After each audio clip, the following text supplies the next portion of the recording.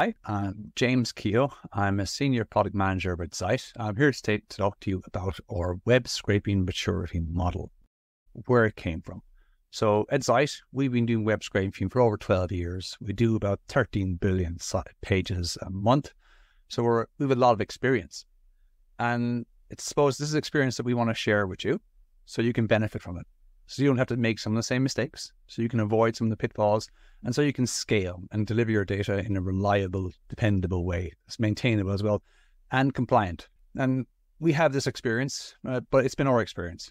What we wanted to do was, okay, look, this is our experience, but let's see what has the rest of the world's experience been like.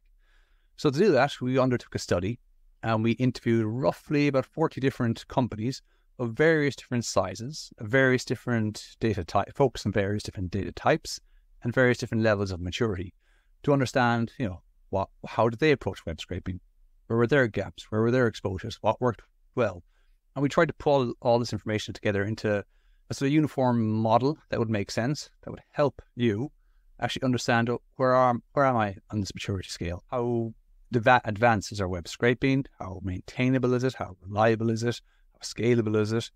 You want to make it a framework so you can understand where are you and where do I want to get to?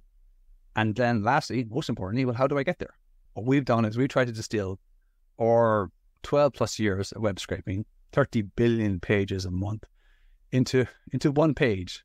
So it's a lot of detail. A lot is really condensed in there. We not only have we built this based on roughly 40 plus interviews from various industry experts around the world. We've also gone back and validated it. We've gone back and checked with separate industry experts.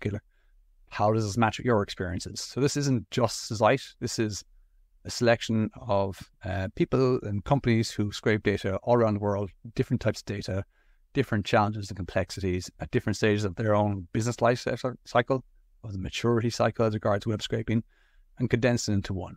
And what we're trying to give you is a high-level roadmap. Find out, where am I today? Where do I want to be for particular data feeds, and how I might get there?